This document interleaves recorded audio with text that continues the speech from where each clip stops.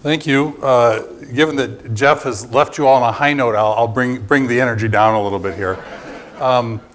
Over the past, over the past 8 to 10 years, two facts have become increasingly clear about the first branch of our government, the Congress. The first fact is that this institution is more polarized than at any point since the Civil War. The second fact is that the institution, even though it's meant to be the people's branch, our branch, is held widely in ill repute by citizens. And the Gallup surveys that track this routinely show that not even 1 in 5 Americans has confidence in the institution. So what I want to do today to set up the talk by Senator Coons is tell a story with some data that will connect the dots between these two facts and also kind of point to how this is contributing to the constitutional crisis that I think we increasingly find ourselves in. So the first thing I want to do is just look at how this polarization has evolved over, say, the past 5 decades. Now, there's a lot going on here. This is a map of party divisions in Congress going back to the early 1970s. And let me orient you to what you're seeing here. Each cluster of red and blue dots is all the members of the House of Representatives in a given Congress.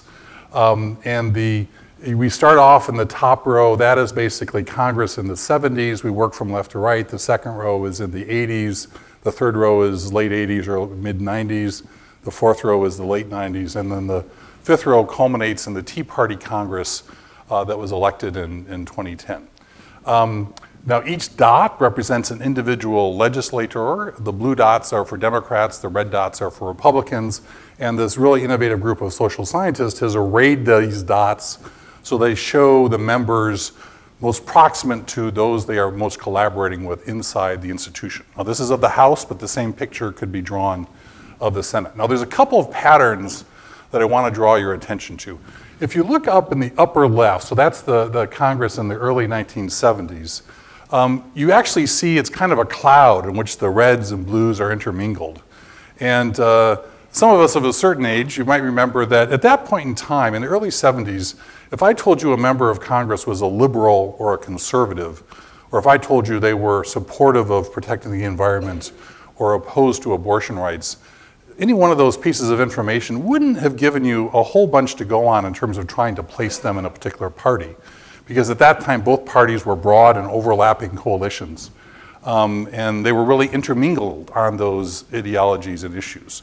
But if you come down here to the lower right in the Tea Party Congress, over that 50-year period, the two parties had really sorted themselves out so that all the liberals were in the Democratic Party, all the conservatives were in the Republican Party, and on issues like the environment, abortion, gun rights, they had very clearly sorted. And so that obviously raises the stakes for legislative action, makes it harder to work across the aisle, and you start to see the real sorting that occurs. There's a second pattern that's a little subtler, but we can pick it out here. If you look at the first couple of rows, there's a whole bunch more blue dots than red dots. And that reflects the fact that really for a 40-year period up to the mid-90s, Congress was basically a Democratic institution. The Democrats had majorities in Congress for 40 years, and virtually all of that same time in the Senate, with one exception. But something started to change here, if I can get this. Over in the middle, the last one in the middle row, that is the 104th Congress that was elected in 1994. That is the Gingrich Revolution, where for the first time in 40 years, the Republicans won a majority in the House. They also took the Senate. And what you start to see is after that Congress, in these bottom two rows, the blues and red dots are roughly equally sized. And you also see more alterations. So this is 2006 when Nancy Pelosi and the Democrats retook the House. And then, of course, the Republicans retook it in 2010. And the Democrats have taken it back just more recently. So as the majorities get narrower and fluctuate, it really changes the dynamics and the incentives for collaboration in Congress. It basically eradicates them because narrow majorities and fluctuating majorities are what Francis Lee, a leading political scientist, has termed are insecure majorities, in which the majority wants to do everything they can to marginalize the minority, and the minority in turn wants to do everything they can to unhorse the majority by embarrassing them, making them look bad.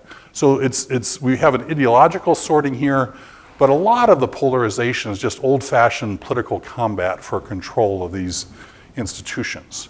So that's the dynamic that's unfolded in recent decades.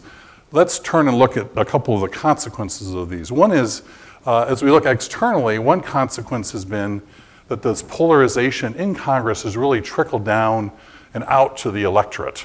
You know, there's a democratic theory that says, you know, the people hold views and then the representatives reflect those views. One of the things that political scientists are increasingly convinced of is actually the effect goes in the other direction. The leaders share perspectives, send cues to people, voters and citizens who kind of echo those. And so this is data that the Pew Research Center here in town assembles, tracking the orientation of Republicans and Democrats in the electorate. And you see here, we saw the polarization really in Congress really take shape in 1994. Really, for about 10 years, there still was a lot of overlap between Republican and Democratic perspectives in the electorate. But in the past dozen or so years, you really start to see that same kind of polarization, the negative polarization in particular that Jonah was talking about, where if you're in one party, you often see the members of the other party not simply as wrong or misguided, but as enemies or threats to the republic. Some of you may have even encountered them at your Thanksgiving dinner a couple weeks ago. So this is what's happening outside of Congress. Inside of Congress, there's also some negative consequences. One is, as Congress has become more partisan, it just has done less of the work that we expect it to do when it comes to legislating and overseeing the executive. Now, what this chart represents is the number of committee and subcommittee meetings over time, from the late 70s up through the last Congress. And what you see is that number basically dropping from just shy of 11,000 in a given Congress, and the blue is the House, the red is the Senate meetings, to under 4,000. So more than a 50% decrease. This is a big problem because Congress and committees is where Congress gets its work done. This is where you have people who can specialize, who can focus, who can learn the policy areas. It's where you have bipartisanship because the committees have people from both sides working to hash out stuff. You have the deliberation, the negotiation, the compromise, where you do things like mark up legislation and oversee executive branch officials. So if there's just far fewer of these meetings occurring, there's much less of the basic stuff of the work we expect Congress to do getting done. So not surprisingly, if Congress isn't doing the work that we expect it to do, it's also not fulfilling the broader constitutional purposes that Madison and company intended for it to do, which is really to allow popular majorities to work their will, as Michelle was just mentioning here. So the next chart reflects some data assembled by Sarah Binder of the Brookings Institution, who's a member of the commission. And what she does is say, okay, what are the most salient issues that the public is concerned about in any given Congress? And to what extent is Congress in a position to deal with them in some way without passing judgment on how effectively the way is? Or to what extent are those issues effectively gridlocked? Congress can't take any action because there's such disagreement.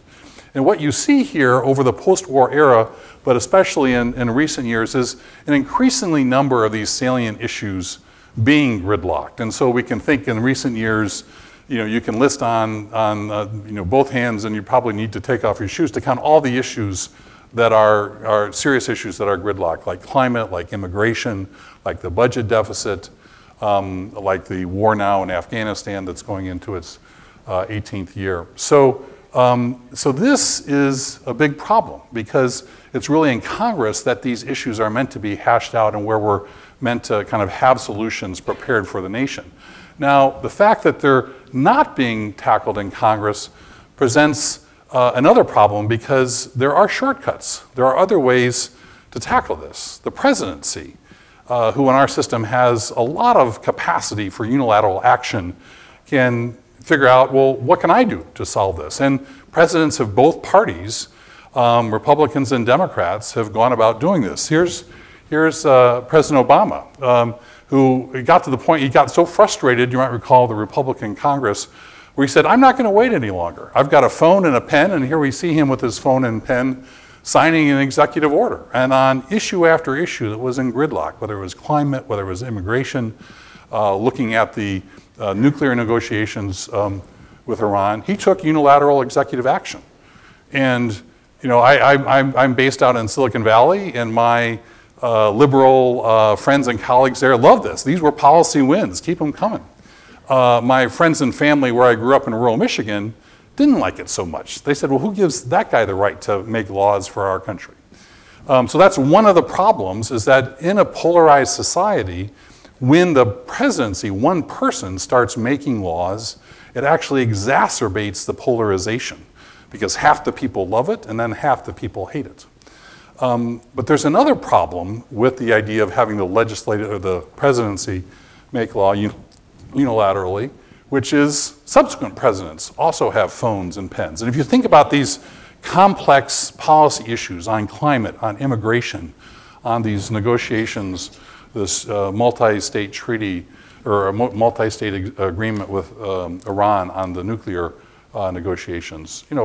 Basically, President Trump has made a point and actually delighted in reverting, negating, confounding each of these. So, what can be done with one president's phone and pen can be undone, often without regard to consequence by the next president. So this is not the way for us to govern a diverse country of 300 plus million people. We need to find a way to get Congress back in the business of representing the full spectrum of opinion in the country, reconciling it, balancing it, and giving us a modicum of policy solutions. So you might say, okay, great, but how do we start to do that? There are, I think, 3 potential ways we could get Congress back in the business that it's meant to be in. And I have question marks besides each 3 because it's not obvious to me that these will necessarily come to pass, and if they come to pass, they will necessarily solve the problem. But I think these are all possibilities, and I think there's potential in each of them. And the first one is a political realignment that would reshuffle the party divide, that might bring back in more secure majorities that could work productively in Congress. We periodically have those in American history. We had one in the 1890s and the 1930s. We had sort of one in the 1980s. And we might look back 5 or 10 years from now and see the past couple of elections as the early harbingers of this kind of realignment. So that's a possibility in ways that could solve some of these problems and lead to more policy resolution in Congress. The second one is our electoral reforms in Congress, in how members of Congress are elected, whether it's the districting reform that you all had experienced here in Pennsylvania, the ranked choice voting that voters in Maine have used, the campaign finance reforms that some states and localities have been adopting. These are all possibilities that will also make a difference and reduce the sway that the parties and partisanship hold on individual members. Another possibility here, and this is one where there's actually a lot of pent-up energy, and I think you're seeing this come to pass as this new Congress gets organized, is that there's a whole bunch of members of Congress who are just immiserated by this current system and would like to find ways to get back in the business. They don't like the kind of the sorry lot that they've been handed. And there's a number of proposals, including one in the rules package that Speaker Pelosi, or potential Speaker Pelosi, is developing in the House that really could strengthen the institution of Congress and enable it to once again do the kind of work in committees that we would expect and want it to do. And if you look back in history, Congress kind of rebooted itself in the 1940s and the 1970s, and I wouldn't be surprised over the next 5 to 10 years if it was able to do so once again.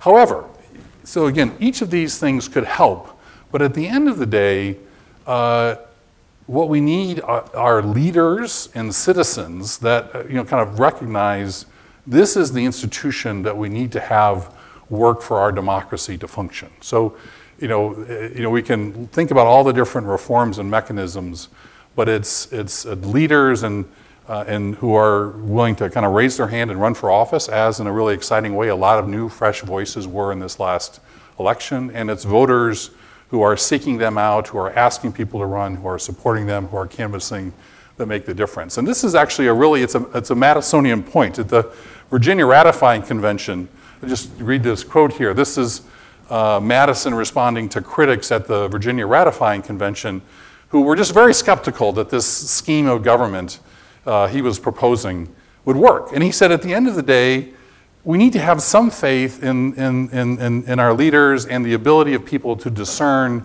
who is going to provide better representation. Now, I've adjusted the gendered comment there a bit, but the rest of it, I think, stands up pretty well. And you might be thinking, okay, that's an illusion, or maybe that will occur. I think what you're about to see with our next speaker, Senator Coons, is a living example of this is the kind of person we need in Congress. So without passing judgment on any of our other legislators or representatives, at least you have one exemplar here where this senator and his state have this figured out, then I suspect the rest of us can contribute to the solution also. So anyway, thanks very much.